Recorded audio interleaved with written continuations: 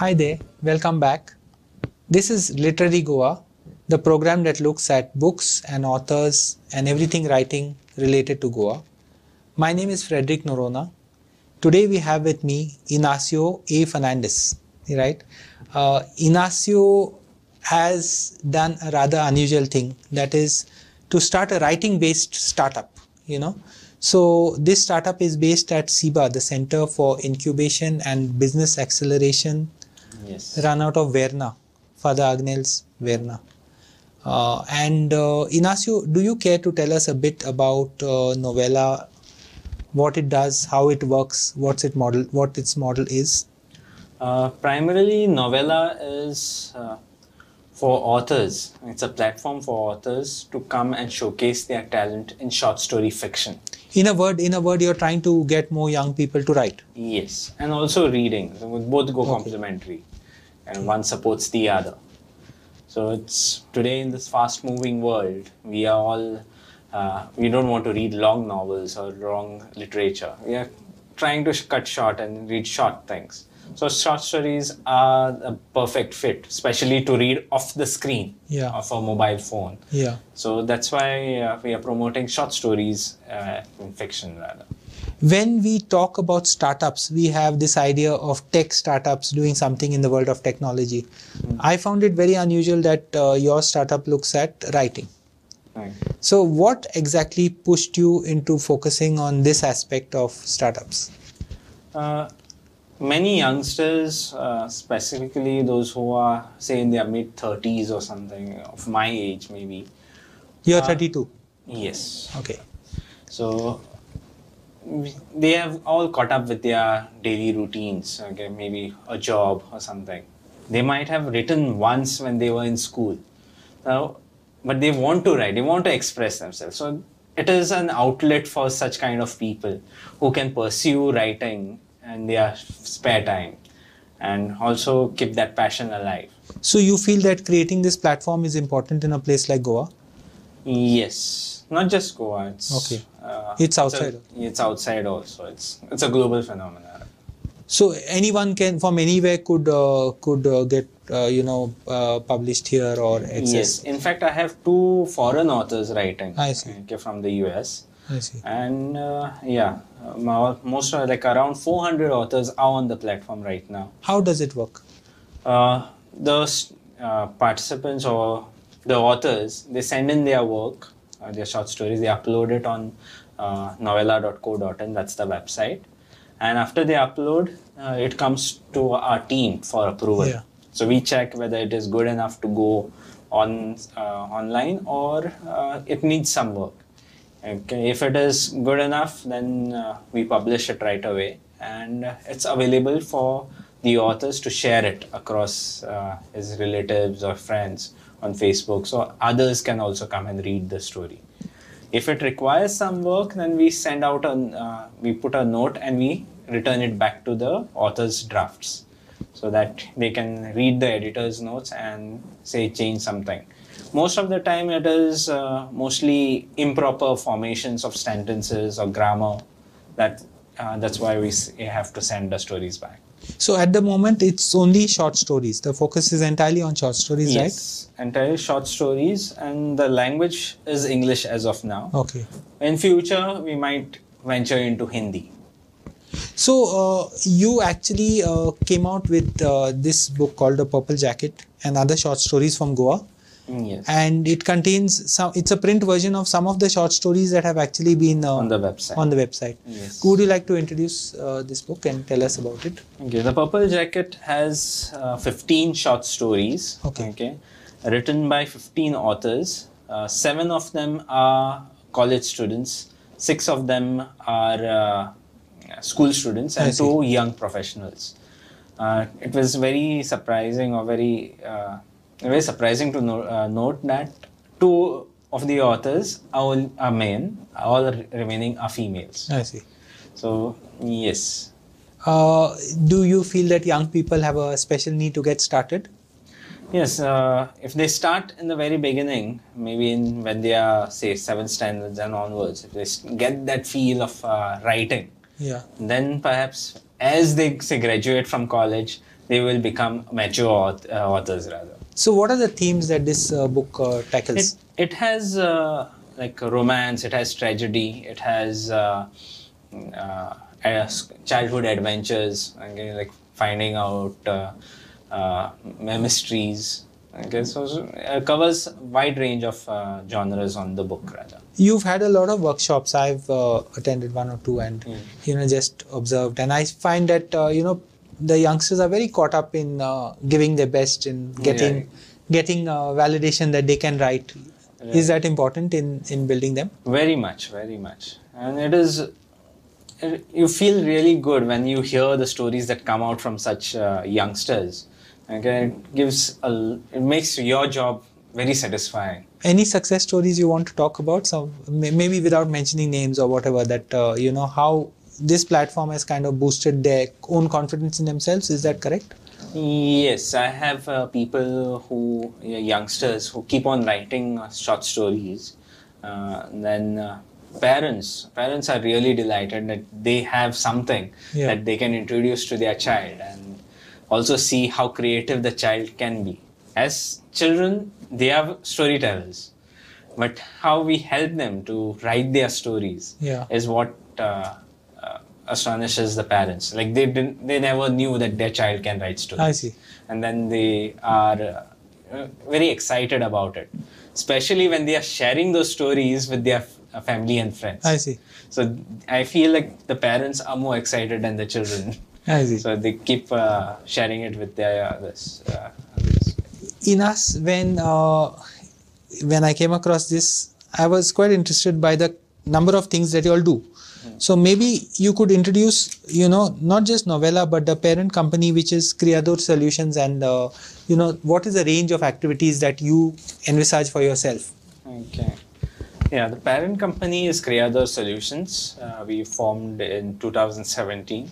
We are a tech-based company, so we develop websites, mobile apps, and also do digital marketing for companies. Apart from these services, we have two products that we are marketing and promoting. One is Novella, which is a short story platform, and the other is Sobd, a Konkani audio Bible app that we have built.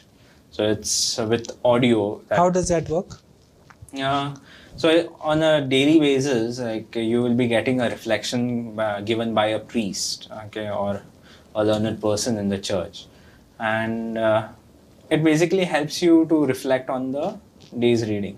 So imagine yourself going for work every day, okay, and you can plug this, put on the app, start the daily reading and the reflection, and on your way to work, you have already done your prayer kind of. So it is just like podcast. It's an app. It's an app. It also reminds you to do your Angelus at say 12 noon, 7 p.m. and the Rosary at 8 or at any time that you choose. With an alarm bell or something. It rings the church bell. I see. So you have a church bell right in your pocket. And it's in Konkani. It's in Konkani. So you were mentioning that it's also a tool to learn the language in a way? In a way, yes. Like if someone wants to learn Konkani or want to refresh their Konkani, okay, they can listen to the Bible text, which is in Rumi script, and also hear. Okay, so that way you can learn. The other is praying the Rosary. So it's repetitive, and you might pick up on the words that are used in the formulas. So yes, it can be a tool to learn Konkani. In fact, it is really interesting to note, okay, the app is used mostly by people in London and Gulf. I see. Than in Goa, actually. Really? So those people who miss Konkani a lot are appreciating. Absence makes the heart grow fonder kind of Maybe. thing. Tell us your own story. I do know that, I know you as a young seminarian in Pilar. Okay. And then you went into technology. Yes. And tell us about this journey into books also. I mean, how are the three connected? Okay. I should credit my liking to writing to you. No. Rather, I remember that short course we had at East many years back, maybe 15 years back or so. Yeah, I guess 2004. Okay. 2004 it was. Okay. But from pillar to technology, what was that journey? You actually spent some time learning tech? No, when in the seminary only, Yeah. like I was given the stream to pursue was BCS, I that's see. Bachelor of Computer Science. I see.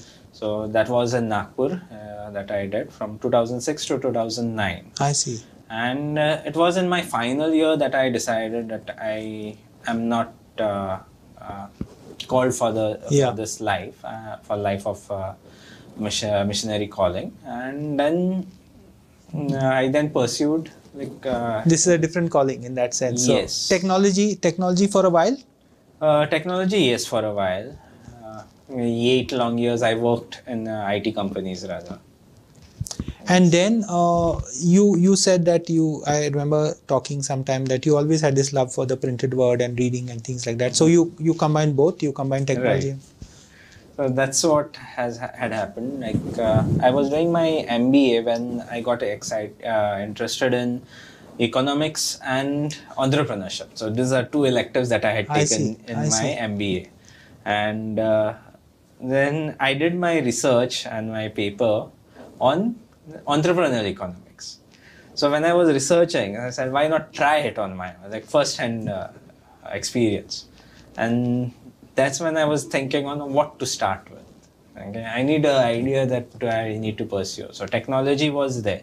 I'm a qualified Oracle certified associate in database administration, and so I said, like, why not go for website development and the others and create something of my own.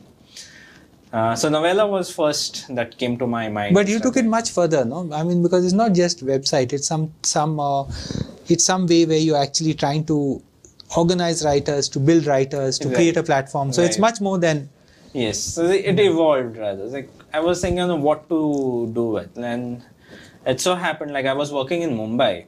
Again, I had to travel from Marine Lines to Andheri. My office was in Andheri, and as usual, I used to carry a book to read while in the journey, and that's where I realized, like, when I'm getting into the train, there's a break.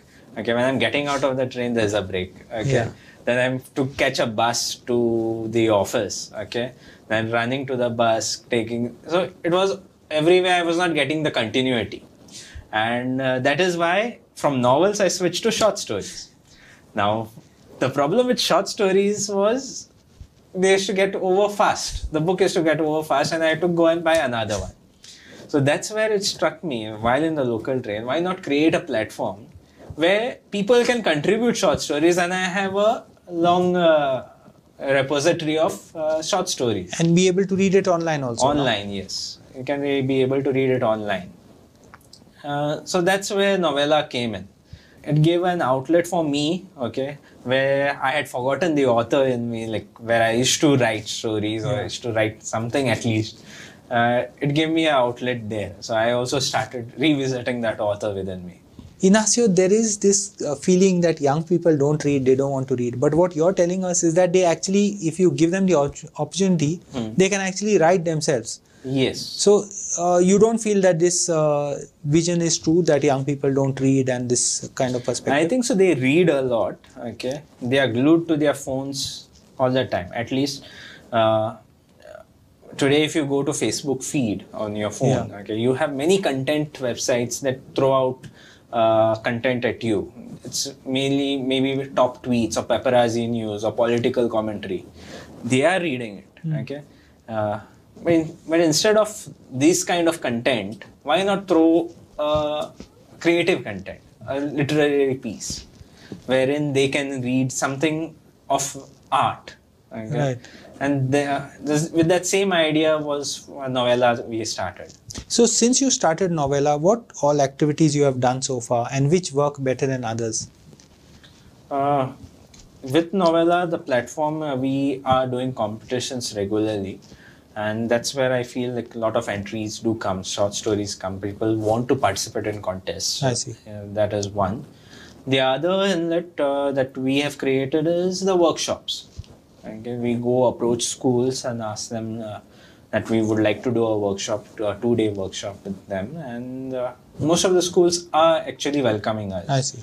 And we create those authors. Say, out of the 30 in each workshop they come, I get at least 50 to 60 stories. I see. So yes, that is working for us as of. Sometimes it's so important just to get people started, no? Because Yes. if they get started, their confidence grows. And it's always that teacher in school who encouraged us and told us, you can write, you're good at it. Right. That really got us moving in that sense. So Right. so And- you're playing this role. Yes, In a and way. when actually people, especially the youngsters, young kids, they see their work published, okay, it gives them It's a different, big moral boost. It's a different big moral boost. Yes, and that it's not just that person who is getting motivated. Yeah. It's even his peers. Yeah. Okay, they see, okay, Frederick's story has come on novella. So If he can write, I can write. I can write. And But- it's a free platform, so they can always come. But on the other hand, do you feel that you might, be promoting the wrong people or giving them false hopes? Is that a fear, or it balances itself out? I think so. Over the course of time, it will balance it out. Like, if at all, from this whole exercise that we do, even if it touches, if we get one successful author, I think so. True. It's a long process, but it works. It works. It takes time, and people have to work at it, and it's a Yes. question of building their confidence and Right. so many other things. What are the major challenges that you face in keeping this initiative growing? Because I'm sure that as far as SIBA is concerned, there are very few people who would have thought along these lines or even actually implemented. The challenges are mostly when it comes in terms of generating revenue for the platform. So that's a challenge that we face. Okay. Because people are a bit reluctant to pay for something which they don't know in that Right. sense, no? So and everyone wants it free, but then the thing has to sustain itself also, no? Correct. Because there are so many costs and Yes. So far, the book publication, the book has paid for itself. And the other revenue streams that we have is when you visit our website, okay, you will be seeing Google ads. I see. Okay. You can also opt out of the Google ads by paying a premium I see. subscription to I it. see. So that is one revenue that we have. The other revenue is the workshops that we are doing. Okay? Yeah. So we conduct the workshop in the schools, okay, but someone sponsors it. So I some see. company sponsors. So at the moment you are holding a series of workshops, Yes. So just 3 or 6 or in the month of June, we had 3 workshops. I see. We did it one in St. Thomas High School, Kansaulam. console. Second one, we did it in St. Aloysius in Benaulim. And the third one, we did it in Fatima Convent High School in Margao. So the response has been really see. good, and I'm very happy that in 1 week I could touch 90 lives where I see. I could give them hope that they can write. Yeah, because creative writing is something that young people don't get access to very easily in Right. that sense. No? There's no such platform to. Right, and today with so much competition with academics, people have forgotten that this art, and they very conveniently Overlook it. Overlook it. They don't encourage it because they feel like the other academics are more important.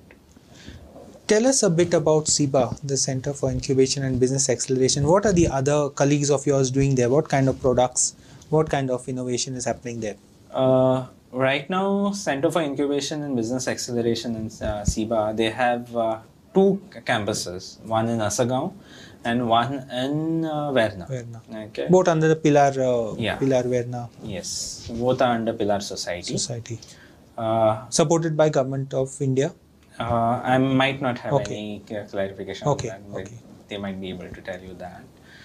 But yes, the initiatives that they have at least in Verna, they have Goa's largest 3D printing hub now, which is you must come and visit. I see. Okay, it's a lot of prototyping happening there.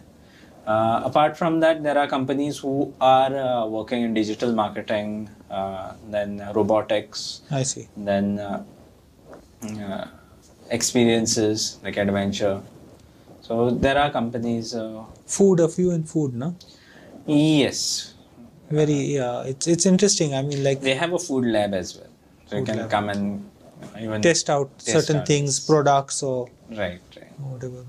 In Asagaon, there is one mention that I would do is Acting Kindly. It is run by Greg Acona.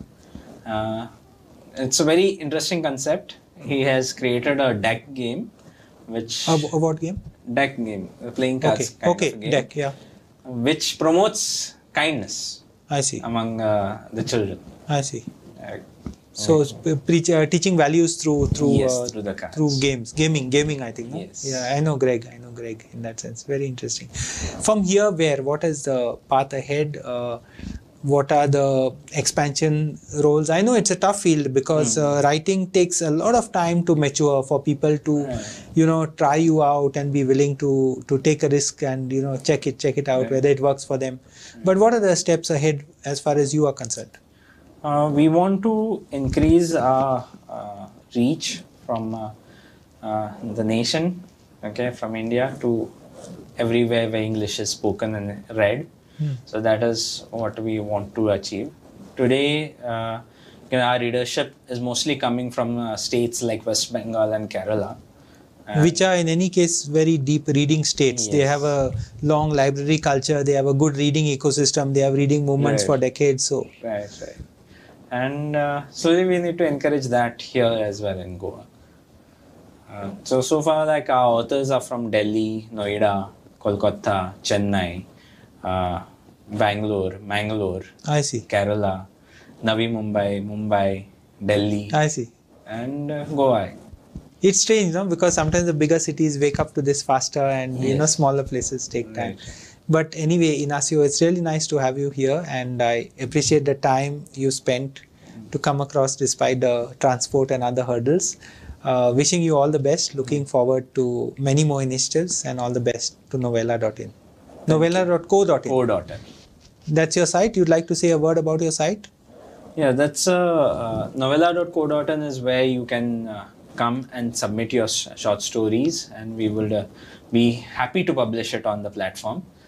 You want to read short stories? We have 500 plus short stories on the platform as of now and growing steadily and surely. Thank you and all the best. Thank you very much.